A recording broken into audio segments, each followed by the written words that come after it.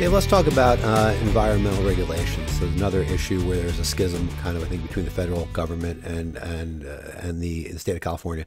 For instance, there's now the nation, the federal government is permitting, and I believe you can help me with this, offshore drilling.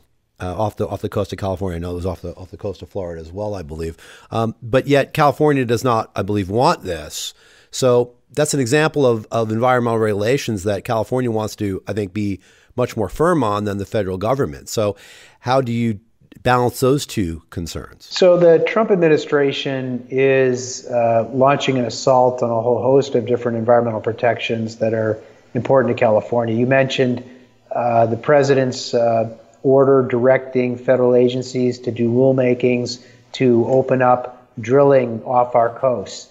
You mentioned as well their efforts to try to reduce the size of what are called national monuments, or large federal parks that have been established by presidential order.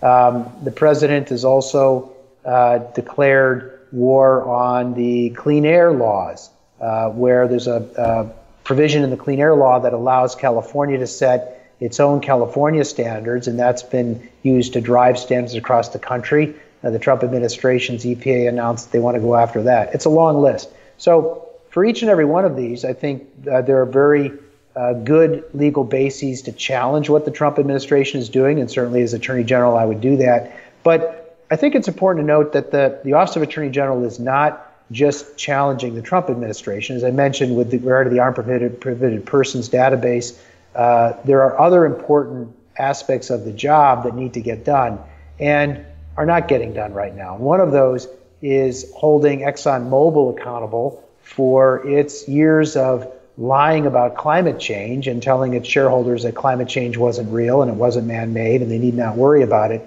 while at the same time their own scientists internally were reaching the opposite conclusion, that climate change is real, it's man-made, and it's going to have an impact on oil prices, and sending communications and memos to the senior leadership of ExxonMobil telling that, while at the same time those senior leaders of ExxonMobil were saying exactly opposite to the public and shareholders. Well, that's a potential breach of their fiduciary obligation to the shareholders.